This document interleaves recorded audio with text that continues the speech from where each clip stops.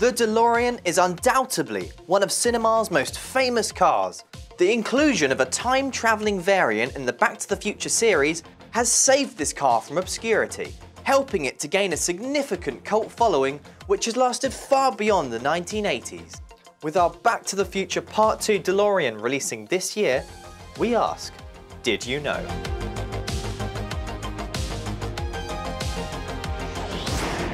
They really are a rare breed, with only 9,000 of these things originally being produced in the 2-year period from 1981 to 1982. 6 of these were used in the production of the Back to the Future film series. There's an estimated 6,000 of the original DeLoreans still remaining. The DeLorean was actually a pretty slow car and had a reputation for a less than satisfying driving experience. The speedometer on a DeLorean only goes up to 85 miles per hour. That's just short of the 88 needed for time travel. Behind the scenes of Back to the Future, a custom speedometer was made. This gave it the appearance of being able to reach 95 miles per hour as opposed to the original 85.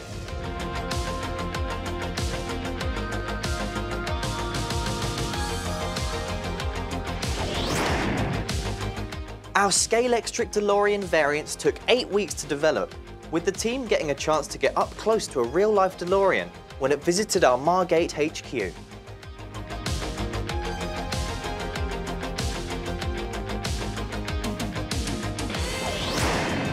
The DMC DeLorean features stainless steel body panels, a unique and rare design choice. Some DeLorean owners have even painted their cars. But come on, you can't beat that sleek, stainless steel look. It's hard to imagine the time machine in Back to the Future being anything but a DeLorean. However, in early drafts of the Back to the Future script, Doc Brown builds a time machine out of a fridge? In these early drafts, Doc and Marty travel to a nuclear test site, and get this, they use a nuclear blast to power the fridge time machine. Steven Spielberg, worried that children might see Marty climb into the fridge and try and replicate the scene at home for themselves. And so, the fridge idea was scrapped. Thankfully, a more mobile option was eventually decided on with the DeLorean.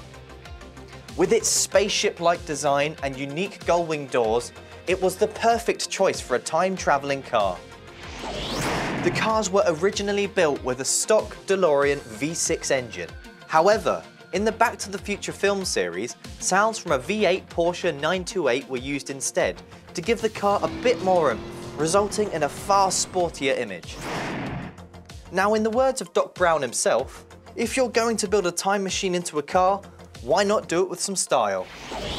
Now you too can add this iconic 80s car to your Scalextric lineup. Thanks for watching. Did you learn anything new about the DeLorean? Comment down below. Please feel free to like and subscribe, and we'll see you next time.